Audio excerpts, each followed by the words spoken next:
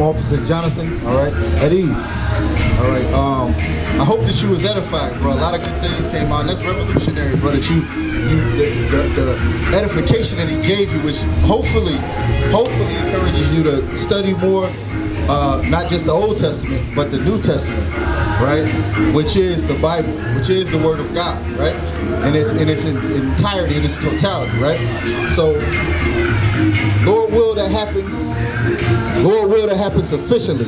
But I want to give you now some things that you need to repent on as my people, as showing you love, brother. You understand? All right. Give me the book of Isaiah chapter 30. Isaiah chapter 30. Because I noticed you know what that thing is around your neck, bro? It's an ankh, right? And where does that ankh come from? What is that? Whose symbol is that? That's an Egyptian symbol. Those are the symbol of the moon and things of that nature. Right. And it's for the Egyptians. That's a symbol of power for them, right? Okay. Watch this, bro. Let's see what the Word of God says about that.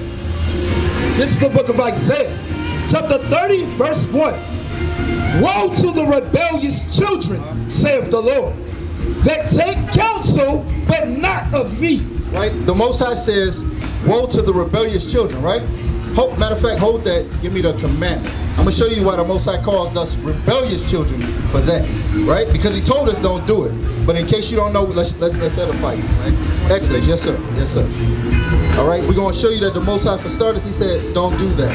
All right? Now, it's okay to have images. It's okay to have statues. It's okay. But when it becomes a spiritual thing, when it's a so-called spiritual evoking, power of the spirits and all that stuff, that's when it becomes sin. That's when it becomes wickedness, right? Even if you didn't believe in it that way. But because you know our people believe in that thing, and it's false. You know that another people believes in that thing, and it's false. You should not wear that. You should not represent that. You understand what I'm saying? You know, as a man of God, as a child of God, you should dress how he said for us to dress. And we're going to get that too, so you understand, how we should look, how we should appear to the nations, to each other, right? Even our clothing, down to the littlest thing, the Most High, our Father, told us how to behave as his children, right? So let's get it. Let's find out why he calls us rebellious. You got it? The book of Exodus, chapter 20 and verse 4. Thou shalt not make unto thee any graven image or any likeness of anything that is in heaven above, or that is in the earth beneath, or that is in the water under the earth. That's because the nations were given all these dumb things to worship. They don't. The God is our God. You understand? He told for the children of Israel to worship him. You understand? He told the children he told his children to worship him. The other nations, in their confusion, they deal with all those other things. They make things up. Pharaoh called himself a god. You understand? The other nations call themselves gods. They set up institutions and celebrations for themselves, to deify themselves. You understand what I'm saying to you? That's how the same practice with the ankh and thing is no different than believing in the false image of Christ. Where's that image of Christ at? Yeah, you see that image right there? It's the same spirit. You're believing in a false image, a false deity, a false religion. That's what you believe in, right? Go back to Isaiah. Come on. Isaiah 30 verse 1. Woe to the rebellious children. So the Most High is calling us rebellious. He said, do not do that. Right? Come on. Saith the Lord, that take counsel, but not of me. Because the counsel that we got is that this holds some type of power, that if we wear it or that we believe in it, it invokes our power. It's us returning to our power, us returning to our heritage, our, you know what I mean, our God, our spirit, our culture. But that's not true. Let's read on. But not of me. The Most High says you take counsel, but not of him. Not of him. Watch this. And that cover with a covering. That's a covering. That's a protection. Those idols, our people are big in idols. Even the cross. People wear the cross, right? Understood, but it's no different there. I mean, It's no different. This has a different universal meaning, brother. It doesn't have a universal, but what did God just say? Read it again. Go back, Exodus. Go back to Exodus 20. Let's read it again.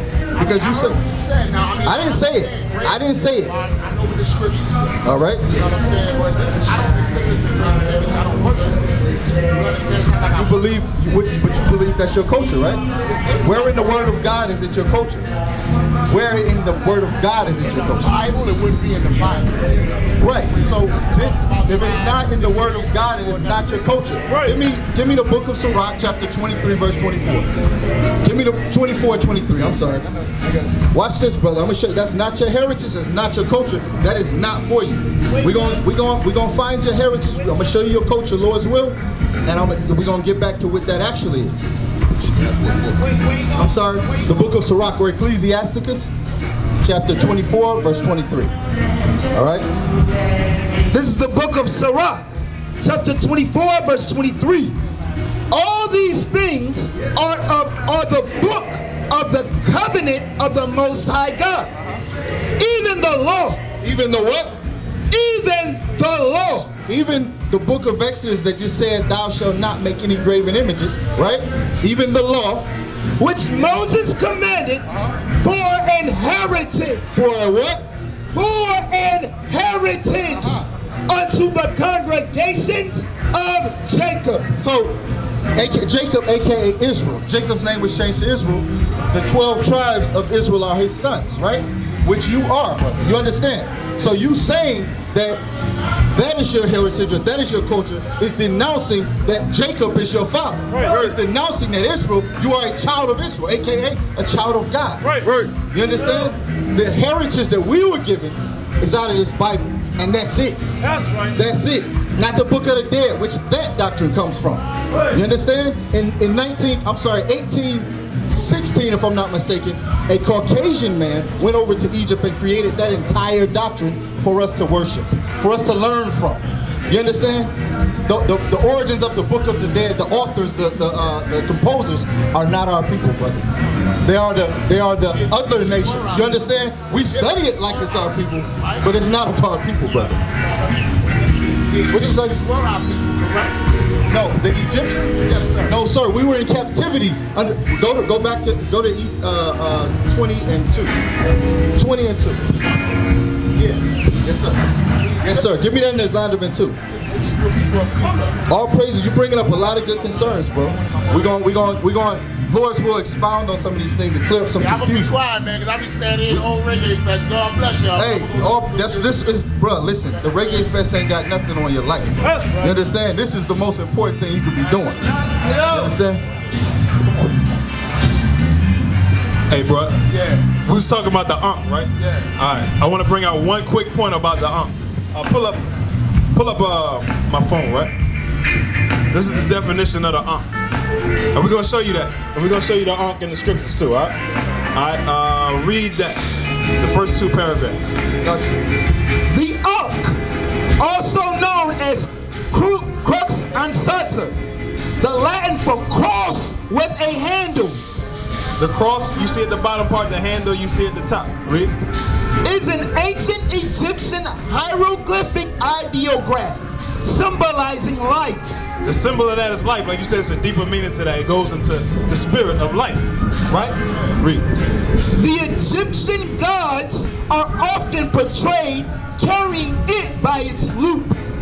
Who carried it? The Egyptian gods. The Egyptian gods. Not the God of the Bible. Not the Most High God. Right. Not the angels, not the Israelite men, not the Israelite women. The Egyptian gods. Keep reading. Or bearing one in each hand, arms crossed over their chest. So the point is that the ankh is a symbol for the Egyptian gods. So you say you believe in the Bible and the Old Testament. Let's see what the Bible says about the Egyptian gods. Exodus 12 and 12. It's a real quick point, and then you're gonna come back up. We're gonna show you why we're not the descendants of the Egyptians. And you don't want to be a descendant of the Egyptians. That's right. You're a descendant of the greatest people on the face of this earth. That's right. The Egyptians got destroyed by the hand of the greatest God and the greatest people on the face of this earth. Right. So check this out. The ankh is a symbol held by the Egyptian gods, right? Read. The book of Exodus, chapter 12, verse 12.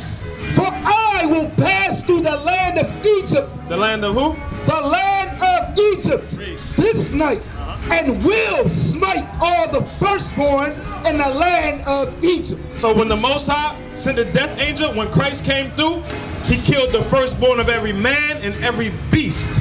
Read. Both man and beast. Read. And against all the gods. And what? And against all the gods of Egypt. Against all the gods of Egypt.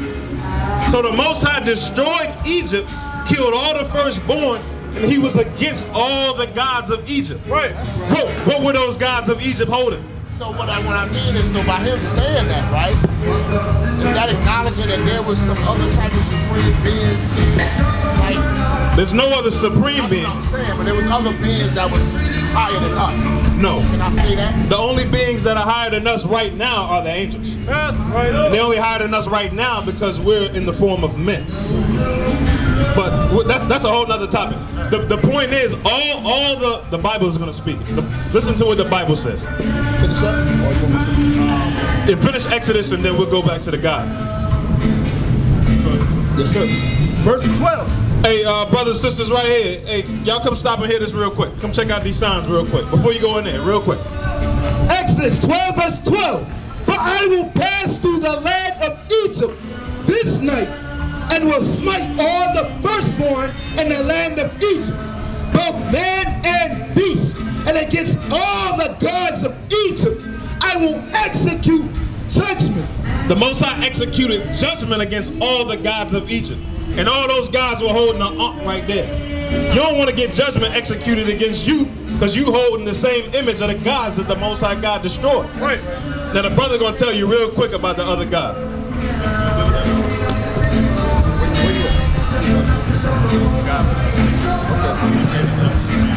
Oh, no, sir. No, get Habakkuk 2 and, was it 2 and 18? Habakkuk 2 and 18. Matter of fact, yeah, go to Psalms. Get Psalms first. Then get me X 11 and 7. That's what you do. Yeah, get Psalms, then Exodus. All right? Because all praises, you know, that you're not, you know, I hope that you're learning, brother. You understand what I'm saying?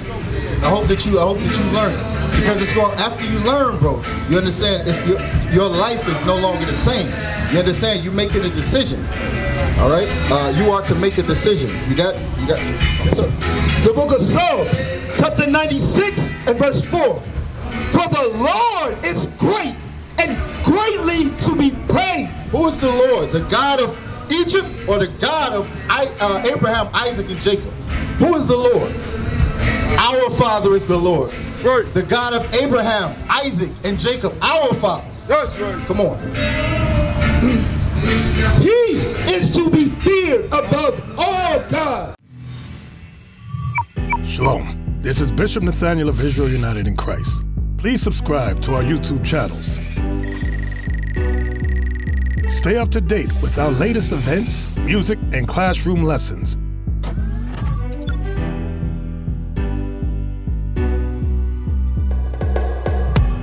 IUIC plans to continue visiting different countries where this gospel has not been preached before. IUIC needs your help in pushing this truth.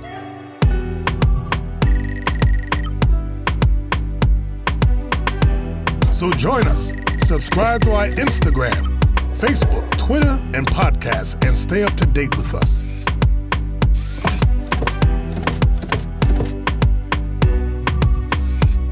For more information, please visit www.israelunite.org.